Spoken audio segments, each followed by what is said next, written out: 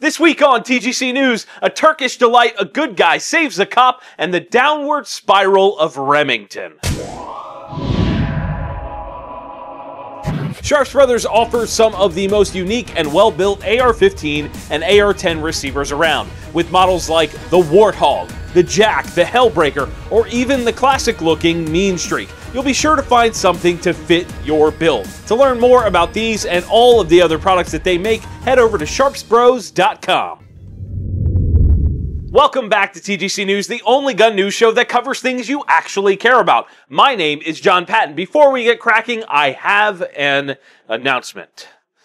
This is going to be difficult for me to say, but screw it, I'm kidding. This is totally awesome. The TGC Q&A panel at NRA annual meeting is happening. Last year was the first time that anything like this had ever been done, and we learned an enormous amount, and this year, the freaking NRA is getting behind the event and letting us have it right in the convention center. This will be happening on April 29th at 1 p.m. I'm still waiting for hard confirmation on which room. It will most likely be on the 3rd floor with an awesome theater-style setup for you guys, but this will be epic. Last year, we gave away an absolute mountain of stuff, and this year, it's only going to be better. There's even going to be a bunch of guns given away this year. Yup, you do not want to miss this. But hey, if you can't be there in person, we will be live streaming this event all over Facebook, so do not fret. We're also going to be taking questions from the audience in the room as well as the live stream audience. Panelists include myself, Adam Kraut, Eric and Chad from IV8888, Tim from Military Arms Channel, 22 Plinkster, Mr. Guns and Gear, We Like Shooting, Jeremy from T-Tag, and Whitey from 4Guys Guns. Quick note, Eric and Chad did mention this in their video the other day about their appearances and said something about tickets. That was a slight miscommunication between us on mostly my part. You guys do not need tickets to get into the door. You just show up, ask us absolutely anything, and potentially win some epic prizes. Again, that is Saturday, April 29th at 1 p.m. at the NRA annual meeting in Atlanta. Now, this week's first story is about a Turkish gun, more specifically, the shotguns made by Typhoon Defense Industries.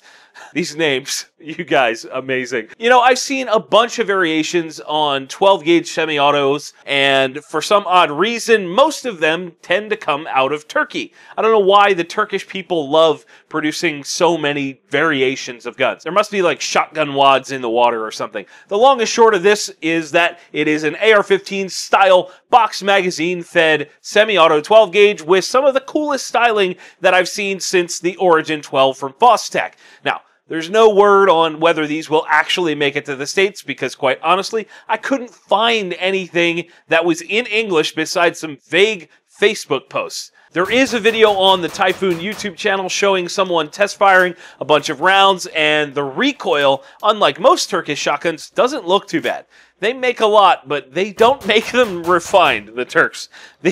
Those shotguns can kick. Now, here's the thing. I had previously seen a gun called the Akdal MKA 1919, a very similar concept of a box-fed 12-gauge. I would be shocked if this was not the same damn gun with a new logo and some different furniture. It looks very, very similar. Either way, it's still cool looking, and with no more information than that, I think all we can do is hope that it makes it here and is actually affordable. What do you guys think of shotguns like this? Would you grab this to like defend your home, or would you rather have something like a Sega or an Origin 12? And in the death spiral of Remington news, last week we talked about the Big R laying off over 120 people in their Ilion, New York facility. If you haven't seen that, there's a link somewhere on the screen or in the description, and you can go watch that right now. They've been hurting, dealing with the normalization of the gun industry and the gigantic lawsuit against them regarding their Model 700 rifles firing without having the trigger pulled. They are not having a good time. A federal judge has actually just approved a very big settlement with that particular case where Remington would just have to attempt to fix over 7 million rifles. Now, this requires people to actually send them in, so I doubt that will happen with all of those, but it is still big. To be honest with you, I'm not sure what the other option may have been. I guess something monetary, but still, this is very significant for Remington. And on top of that, they just fired 34 more people, including directors of Remington Defense, their product management, and senior VP of product development, among others. It's almost a little sad to see the company shrinking like this, but as they said in a statement, they are not immune to the changing market. But here's what stood out to me. They're starting to axe the right people. The executives of the company have been running it into the ground with poor decisions on products, and this shows us that they might finally be realizing that they have to change to survive. I think most of us don't really want to see companies like Remington or Colt fail. We want them to get their butts kicked to the point where they shape up. And now for our good guy with a gun story for this week. It was November 14th of 2016 in Lee County, Florida. Officers were responding to a crash, and one of the officers, a sheriff's deputy, noticed a man driving by recklessly and decided to get in the car and give chase. It was soon after that the deputy, Dean Bardis, was overcome by the suspect and getting beaten into the ground. It was kind of a weird altercation, but this is really where the story picks up. There's a cell phone video kind of depicting the scene, and it did not look good for the officer. That was until Ashad Russell decided to be a good Samaritan. He walked up with his gun drawn, verbally warned the suspect, and when all options were exhausted, he shot the man, beating the officer, and saved the cop's life. The suspect later died as a result of being shot in the shoulder and neck area. Now, as you and I both know, this type of thing was bound to go to court, but now, just the other day, Russell has been cleared of any wrongdoing in this case.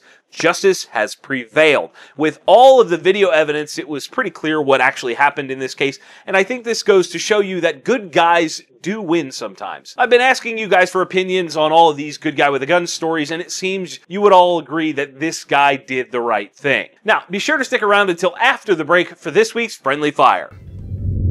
The drive-by kit from RE Factor Tactical offers multi-mission capability for operating operationally from your vehicle. Whether it's to calm down your never-ending road rage, shut your stupid kids up, or actually using it properly, you decide the mission and load it up your way. Able to be detached with a quick pull of a tab, you can even take it with you for use outside the vehicle. Available in black, tan, and multicam, this mini kit is a great add-on to anyone's gear list. To get 10% off your entire order, click the link in the description to head over to refactortactical.com and use the code TGC10. This week's Friendly Fire question is from Nate McCord on the TGC Facebook page, and he asks, what is the most you would pay for a single firearm? That's a fun question, right? The answer to that is a little bit more complex, though.